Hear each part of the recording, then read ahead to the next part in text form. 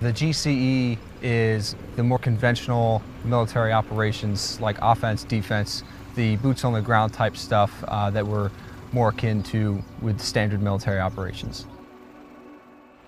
Our main purpose in the MU is twofold, both the crisis response ability as well as testing a lot of the key concepts and abilities that the Commandant has laid out in Force Design 2030, and it starts with the ground combat element.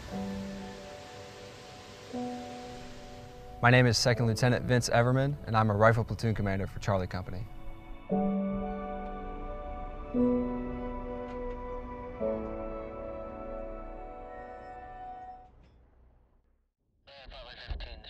At the MU level, the ground combat element is the Battalion Landing Team, which consists of an Infantry Battalion, which has 3 rifle companies, a weapons company, and a headquarters and services company.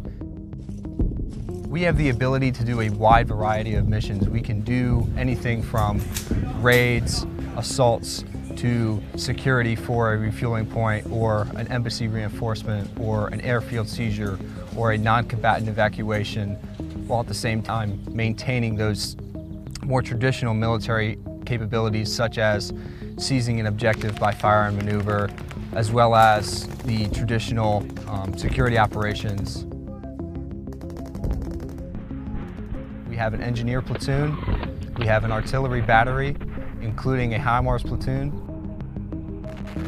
as well as a light armor reconnaissance company, as well as some other key enablers such as EOD and snipers and things like that. We work along with the rest of the components of the MU to conduct any and every operation. If we're taking aircraft, if we have air support, we need to coordinate with the planners from the aviation combat element. Eventually, we're going to need some logistical requirements once we get ashore, and that comes in the form of logistics combat element counterparts. We need certain things in order to maintain our combat power and maintain our combat effectiveness. We will be forward postured in the world so that if a disaster hits, we, along with the rest of the MU, will be able to provide the assistance and the disaster relief that certain areas of the world might need. With the variety of capabilities that each component of the ground combat element brings, we have the ability to do anything, anytime, anywhere, regardless of enemy presence.